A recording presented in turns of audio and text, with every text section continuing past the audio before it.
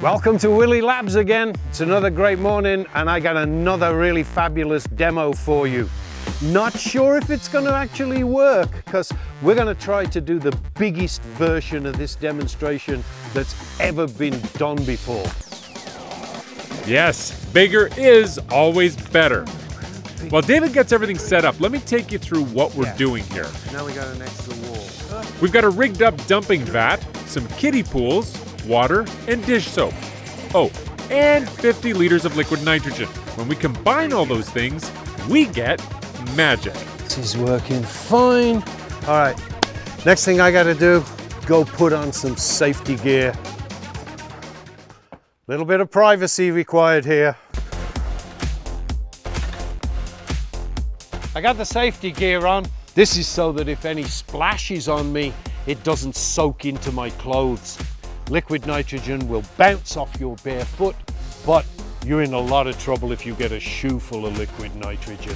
Paddling pool is almost full, and what I've got here, 7 bottles of dish detergent. If little is good, big is going to be better for this demo. We're going to fill this with liquid nitrogen, pour it into the dish detergent. Should form the biggest pile of bubbles that anybody's ever seen. While David continues prepping things, I'm going to pop in here and explain this in a little more detail.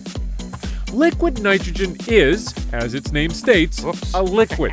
When David pours it into the soapy water, in an instant, it heats up and changes into a gas. It goes from taking up a little bit of space to taking up a lot of space. Yep, we're getting there. Okay, looks like David's almost ready, so sit back and prepare for this. We're about to pour about 50 liters of liquid nitrogen into close to 200 liters of dish detergent. So let me undo the safety back here. 1, 2, 3. We've gone from a kiddie pool with a diameter of 2 meters to a cloud of frozen bubbles about 30 meters across. That's pretty spectacular. Experiments like this are the only way to truly see, to prove even, that gases take up way more space than liquids do. In the case of liquid nitrogen, it expands to 700 times its original size when it becomes a gas. Oh, they're fun to play with. Thank you guys. Big for Daily Planet. Oh, cold, cold.